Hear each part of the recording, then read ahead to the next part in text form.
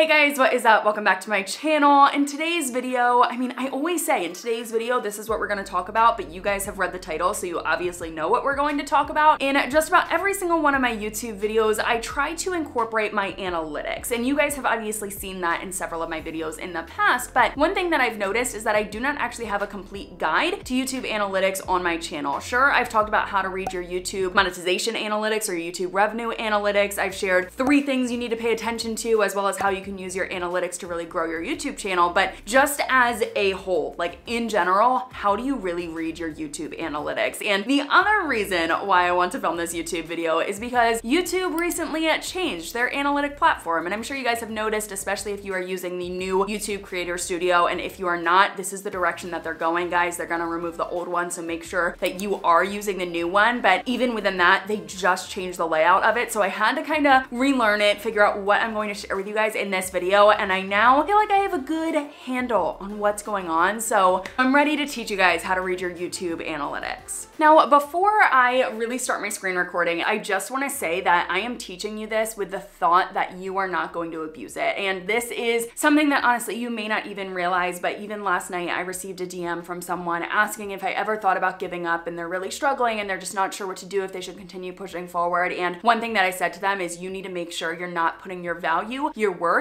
into your numbers and your success. Guys, I wouldn't be where I am today if I took a look at my analytics every single day and I was waiting for views and I was waiting to hit certain numbers. Yes, I do believe in looking at your YouTube analytics, and I really do think that it can help to scale your YouTube channel, but when you are just getting started, please fall in love with the process and just enjoy creating your videos. If you have a passion for it, that's going to come off in your YouTube videos, and really that's going to create a bigger success for you. Like, you know, your audience is actually going to see that. There are 2 ways that you can read your analytics. The first one is probably the most common, and you actually have an Analytic tab within the Creator Studio, and that just shows you your analytics for your channel as a whole. Now, that is pretty broad, and you can get as specific as you want, but that really just shows your whole entire channel. Compared to if you go within each individual video, you can see just the analytics for that one video. So I'm gonna walk you through both ways, but we're gonna start with your YouTube channel as a whole, how you can read your analytics. When you log into your Creator Studio, this is the dashboard right here, which is actually a great place to get started with your analytics. If you just want the bare basics, you don't want to dive deep into it, this is a good place to look, especially because they just changed this. So you can see your summary over the last 28 days, what your views look like, what your watch time looks like, as well as what your revenue looks like.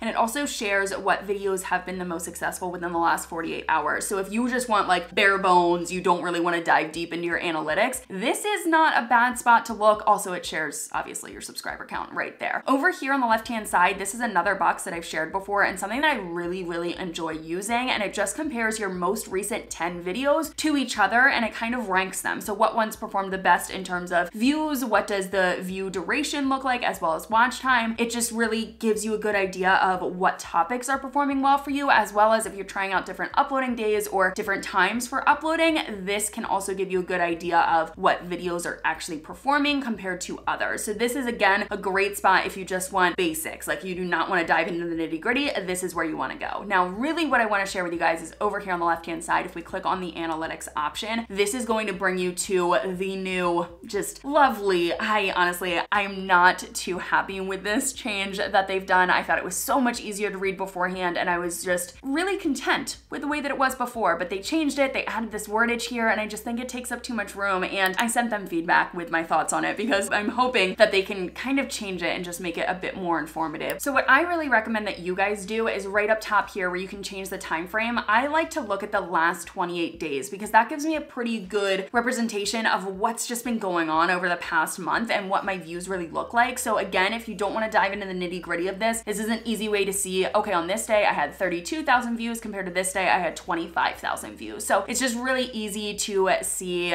kind of what's going on day by day, as well as if you notice that there's a big spike in your views. So like there's a spike here, there's a spike here. This actually shows that those are uploading days, and it will show you what video was actually uploaded that day. So if you just want to see what your uploading days are doing for you, like how many views you're getting, they easily make that available for you, which I do think is pretty neat. Now you can also go over and click on your watch time, which this is by hours. Before it was by minutes, and honestly, if you were trying to reach your 4,000 watch hours, it is so much easier to look at the actual hours instead of converting the minutes into hours. So this is a really nice. And one question question that I actually get a lot is, when does it roll over? Because they say that you have to have 4,000 watch hours within a year. Now, does that mean your first year on YouTube? Like, what does that actually mean? So if you go up here to this time frame, if you just click on the last 365 days, that is what it means. So it actually keeps recalculating it every single day, 365 days from this day. So it's not like just the start of 2019, the start of 2020. It is from today, the past 365 days. So if you ever just want to see how close you are, that's a good way to do it, is just click on the last 365 days. Now I'm going to go back to 28 days.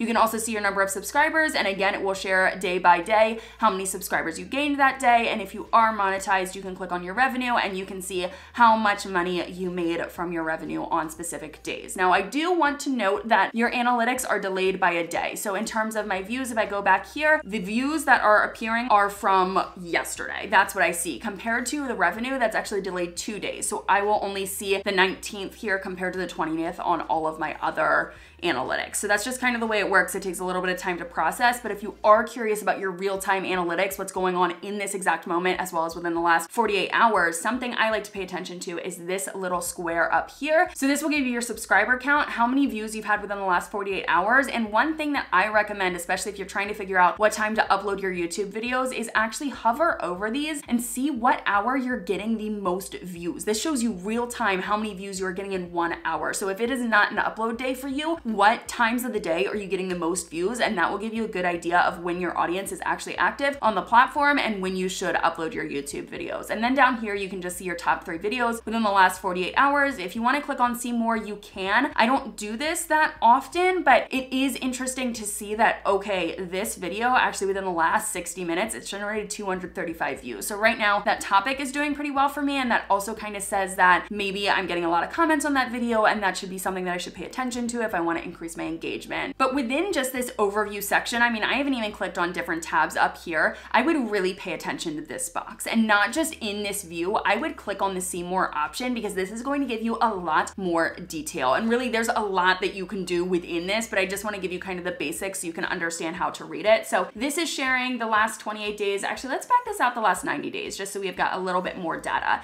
And it will show you with these colored lines, your top 5 videos in terms of views. Currently, that's what I have selected, is views. It will show you the top 5 videos, how they are performing, what is going on in terms of like the trend within these videos. And if you actually stop your mouse and hover over it, it will break it down with how many views these videos received in that one day. Now, if you want to take a look at your YouTube channel as a whole, you can click on this total option right here, and that's just going to give you a black line that shares how your channel is doing. Now, I do think it's a little bit difficult to look at your channel as a whole when it's on the daily setting. So right now, this is showing me daily views. So obviously December 31st, not that great of views compared to up here, January 4th. Got a lot better views. But what I like to click on is right here, this daily that appears. You can actually change how it's broken out. So if I click on weekly, I can get a better understanding of kind of the flow of my YouTube channel, where things are spiking, where things plateauing. So this was over the holidays. Obviously it was in a little bit of a lull because people were busy. And then up here, another spike. And then down here, guys, it's the very start of the week. So obviously that's way down, but that's a good way to look at it, as well as if you want to click on monthly.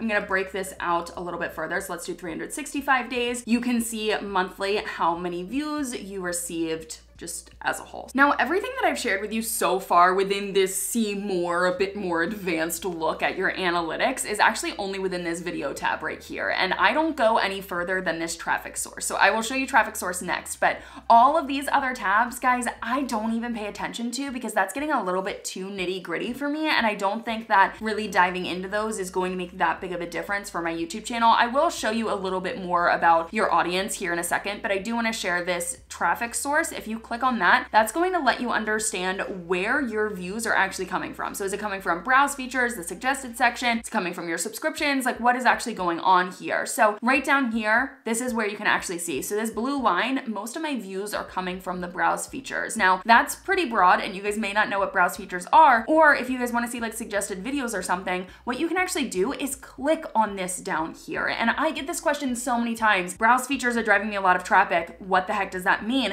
If you click on it, you can actually see. So this blue line is because I'm appearing on people's home pages. It says home right down here. Compared to this green line, I can see when the spikes are. This is when I'm uploading my YouTube videos. So my subscriptions, or the subscriptions page within YouTube, that's driving me a lot of views whenever I upload a YouTube video, and I expect that. But if we go back to just the traffic source in general, again, down here, you can see YouTube search. So let's say you're really focusing on your SEO and you want to know what keywords are actually driving traffic to your videos. If you click on YouTube search, you can figure out what keywords are actually driving you views. So you can see the content bug, not surprised at all that I am ranking for those. But how to monetize YouTube videos, I've received 1,000 views from just that one specific keyword search in the last 28 days. And you can just scroll through and see what keywords are actually driving you views or watch time here. So I do think that traffic source is a good tab to pay attention to, as well as really just your video tab that's gonna break it down for you and just show you more analytics on your videos.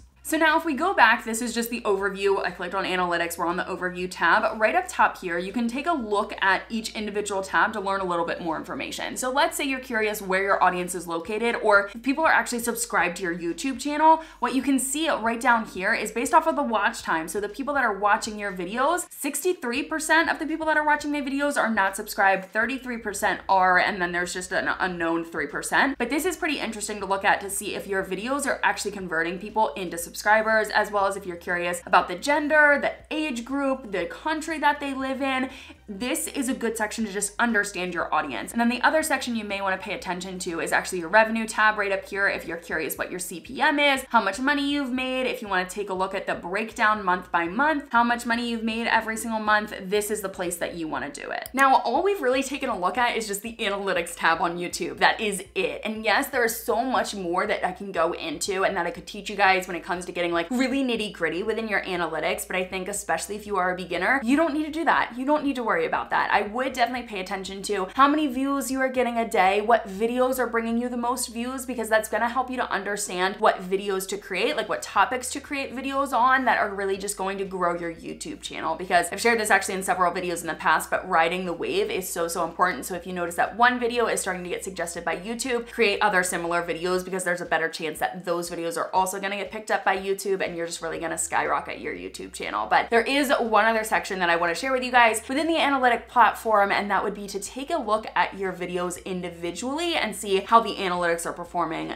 that way. Now I'm going to click on this videos tab over here, and you guys are probably used to this whenever you're uploading a YouTube video, editing a YouTube video. This is where you get access to like your description and the cards and your end screen and all of that stuff. But actually, if you hover over them, you can see that there are different icons here. So if you just want to get to the comments of one video, you can do that right here. Or of course, we're going to take a look at the analytics. So I'm going to click on this little analytics icon that appears right here, and it's going to look a little wonky. This is YouTube's way of showing you that I am above the typical for this period. Like in terms of views, that's what's showing right now. I am above the typical range for this period, but I hate looking at my analytics this way. So what I'll do, I will actually go right here. I'll click on custom. Now you don't have to do this, but the end date, I'm just gonna re-click on the 20th, click apply, and it's actually gonna resort this data into something that I want to see. Now I feel like this is a terrible video to take a look at. Let me go to one of my ones that's not as recent and is still performing really well. So we'll go to my first YouTube paycheck video. I'll show you another way that you can get access to these analytics. If you just click on it in general, you can click on the analytics tab over here on the left-hand side. Again, this weird graph is happening. I hate looking at it that way. So I'm going to click on custom, go to the end date, click on January 20th again, and then it's going to resort it. And this will give me a better understanding of how this video has performed over time. So this is set up the exact same way as just your analytic overview that I was showing you before. And you can hover over this and see that the day that this video launched, it actually generated me 282 views.